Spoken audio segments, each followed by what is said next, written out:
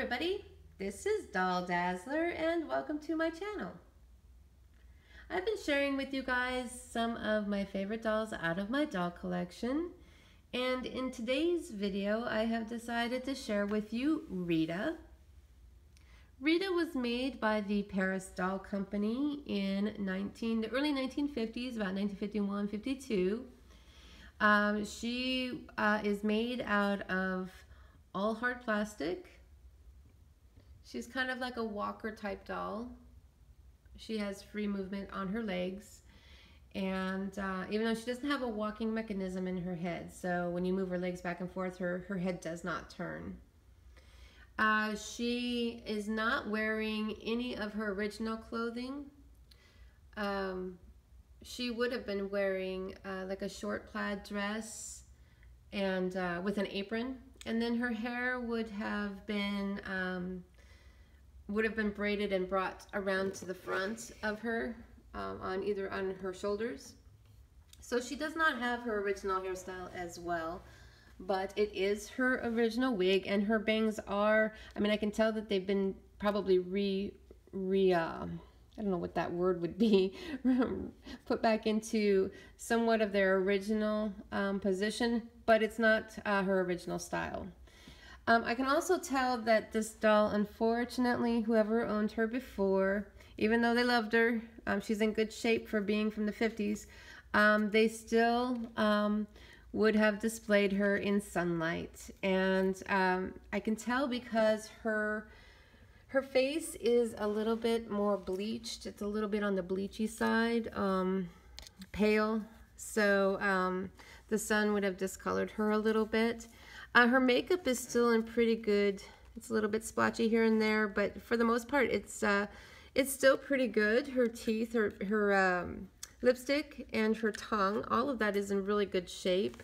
Her eyelashes are in really good shape, but she is a little bit discolored from the sun. And then also too, her eye whites, the whites of her eyes are a little bit, they've turned a little bit yellow. The pupils are still okay. They're not cloudy or anything. So the damage is not too extensive, but it has started to, that's probably the first thing that I noticed about the doll when she arrived to me was the whites of her eyes were a little bit yellow. But these dolls are a little bit on the pricey side when you're able to find them, especially if you find them in their original clothing. So I've always really wanted a Rita Paris doll. I think they are really pretty dolls. And so I was excited when I saw one that was a reasonably priced doll that I could purchase. Even though she's not an original, she still has her original wig, and her makeup is actually, she's a very pretty doll. So I went ahead and purchased her knowing that I wasn't going to get original clothing. But you can sometimes still find, their clothing. Or sometimes you'll find somebody that's parting with the doll because it's fallen apart in some way and it has pieces of the clothing here and there. But this dress is actually really nice. It was either handmade or it's a dress that possibly could have belonged on a toddler.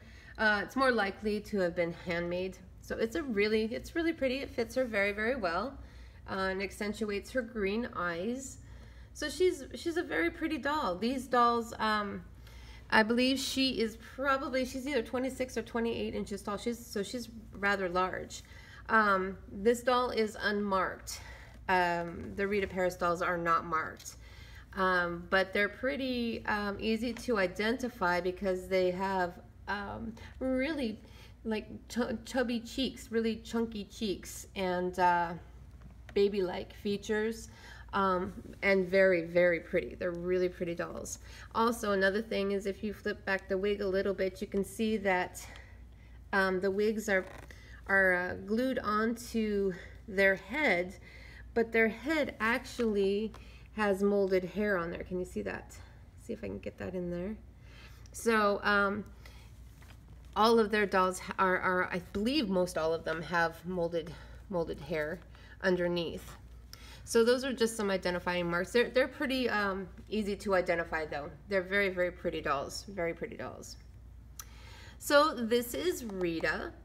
If you like Rita, please like and subscribe to my channel. And thank you guys so much for watching, and I will see you in my next video.